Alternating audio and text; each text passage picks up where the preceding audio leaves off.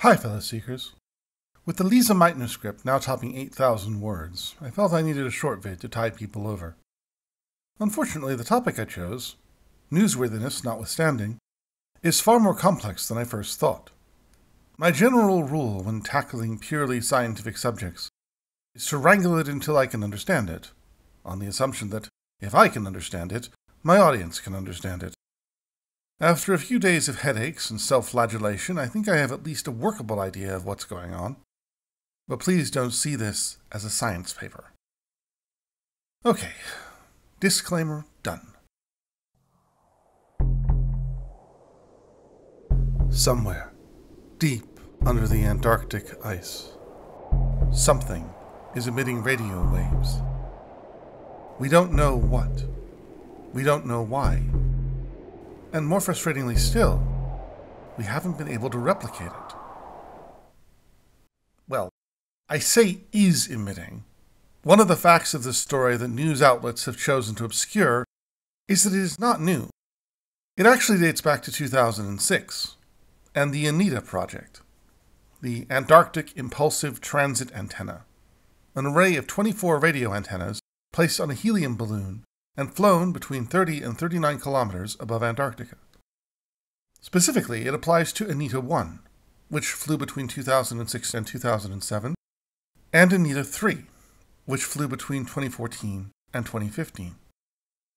ANITA's job was to find not radio waves, but neutrinos, those ever-elusive subatomic ghosties that have proven a perpetual thorn in physics' side since they were first proposed nearly 100 years ago. The universe has a lot of neutrinos, about 10 million for every electron.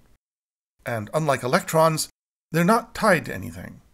At any one time, your body is being bombarded by about 700 million neutrinos, all traveling at near the speed of light. But because they barely interact with anything, you have not and will never notice any of them.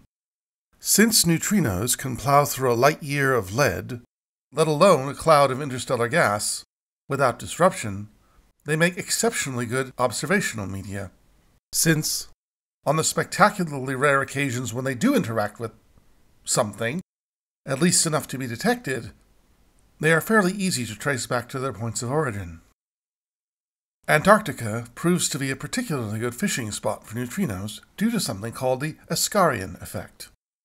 When a very high-energy subatomic particle, we're talking approaching the energy of a baseball thrown by a pitcher, interacts with ice, it can create Cherenkov radiation, the light equivalent of a sonic boom. When light travels faster than itself, this radiation manifests as radio waves, which can be analyzed to determine their origin. The vast majority of these signals either come from directly below the horizon, right where ice meets air, or from above, indicating a cosmic ray hitting the atmosphere. What made the signals detected in those fateful ANITA 1 and ANITA 3 runs so special was that they appeared to be coming not from just below the surface, but from the core of the Earth. The current team, headed by Stephanie Wissel, Associate Professor of Astronomy and Astrophysics at Penn State University, estimates that to have appeared at such an angle, roughly 30 degrees, they would have to have traveled between 6,000 and 7,000 kilometers, roughly the radius of the Earth, to reach the surface. Neutrinos, as I said, can do that just fine, but radio signals? Not so much. Radio signals gradually lose energy as they travel through rock. To have manifested with such energy as they did, they would have to have occurred 10 times in a row. And that's the puzzle. No one can figure out how this happened. But ANITA wasn't the only neutrino catcher out there. The Ice Cube project at the South Pole and the Pierre Auger Observatory in Argentina have also been reeling in, and the new team attempted to replicate those odd results by going through 15 years of Pierre Auger data. The Pierre Auger is the largest such net ever cast, at 3,000 square kilometers, and, after sifting through over a decade of results, the team found nothing. At least nothing outside predicted statistical noise.